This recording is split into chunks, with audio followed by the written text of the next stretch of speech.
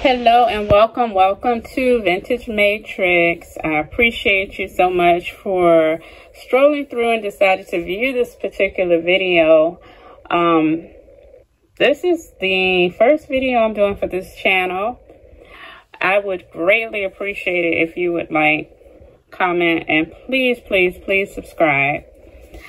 So I just wanted to share some of the items that I purchased from like my last 2 trips out to Goodwill, so that, you know, I can share them. Some of them have been very unique. I haven't found any others like them. And starting with this particular mirror, it's the Columbia Pictures logo mirror. It has the logo down the bottom. It has 2 of the logos. It looks like, from what I'm thinking, that this one up here is a logo, and then the one down the bottom with the lady is also a logo. So I love this mirror. I haven't seen anything else like it. I paid $3.75 for it. It was a very good find, I think. It does have a little wear on the edges, so that leads me to believe that it does have some age to it. But other than that, it's in great condition. Like, I don't see anything wrong with it at all. Now, the next item that I have is one that I particularly have fallen in love with. This is a 1960s Japanese frosted goblet. And if you can see the beautiful detail, it is just gorgeous. And I'm honestly debating if I'm going to keep this. I probably will keep this item for myself versus listing it. But anytime I decide to keep an item, I make sure that I pay the retail price that I would have if I would have, I got a piece of tape right there. If I would have listed the item. But let's look at the detail here.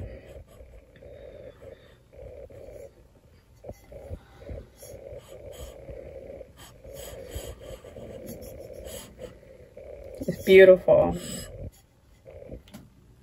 As well as on the foot.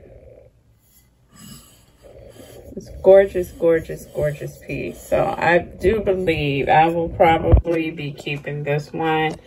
Selling it will not justify. It just won't justify it for me. It's a very unique piece. I've only seen one other one listed, and I found this on the bottom shelf. I'm surprised nobody else had picked this up, because it's so pretty.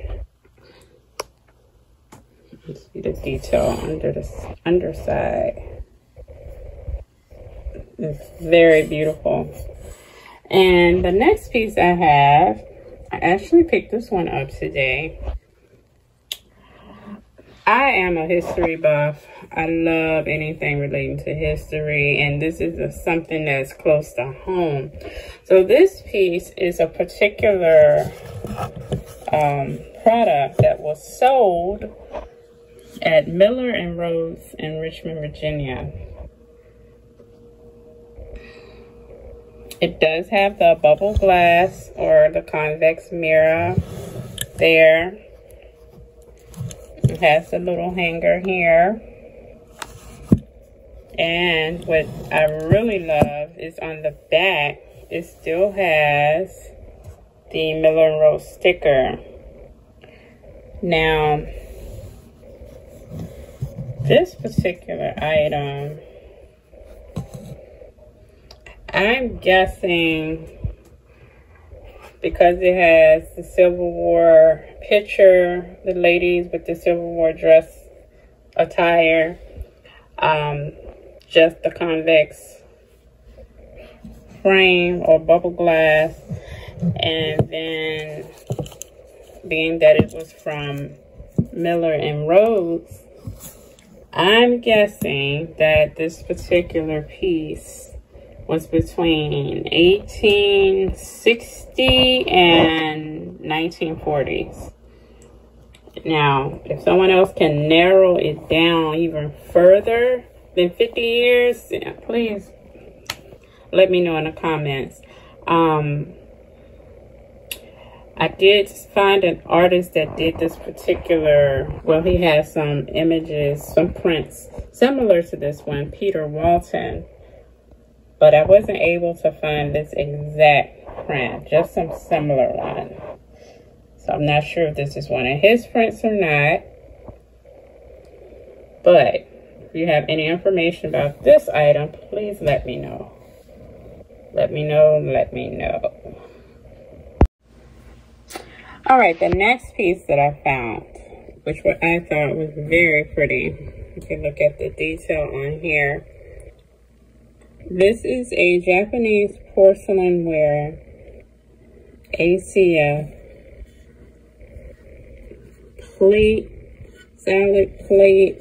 I'm not sure what it's called, but that is what is the name of it. It's not very deep to be a bowl. And it's not flat enough to be a plate. So I'm guessing it could be a decorative plate.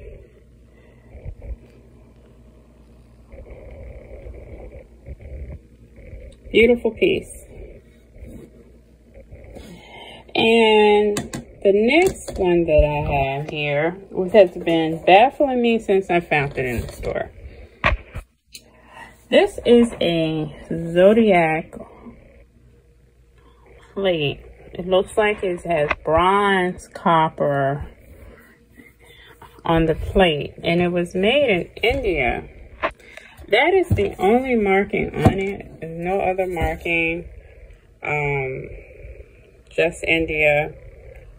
And I don't have any more information about this. I may have to try and do some more research. I've been researching this one for a couple days. But it's a beautiful plate or decorative piece. It has a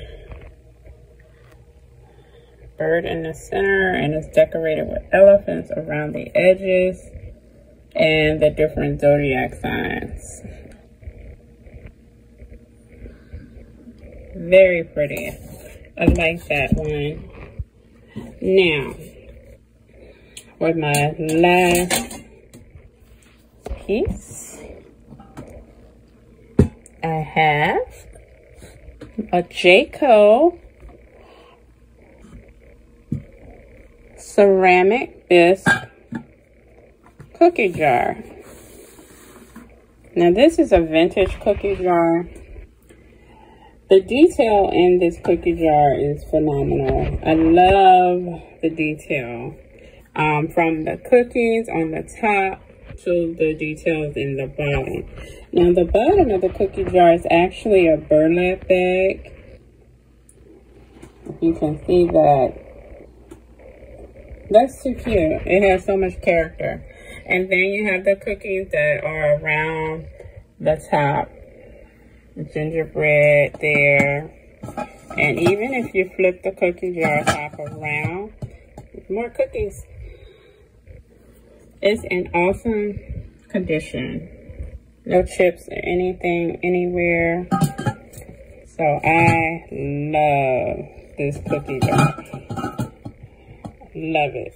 This would be a great piece for a grandparent to have at their house for the grandchildren, or a gift, a great Christmas gift for the grandkids. But this is a vintage cookie jar. So these are all the items that I picked up in the last couple of days that were just either unique, different, or just phenomenal. So I love all the different pieces. I did pick up some other items, but I'm not sharing those because those are things that you can find pretty much in the store. But yes, definitely wanted to share.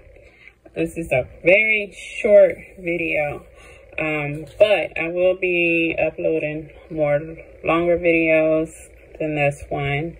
But these are just quick videos to kind of go over some of the items that I got that I may not know exactly the origin or, you know, who made it or whatever, and I just want to share. But I appreciate you for joining and checking out the channel. This channel is very laid back, very informal. I just love sharing things that I purchased with other people. So I hope that you will join me on the next video, Video Matrix, and I will see you next time. Bye-bye.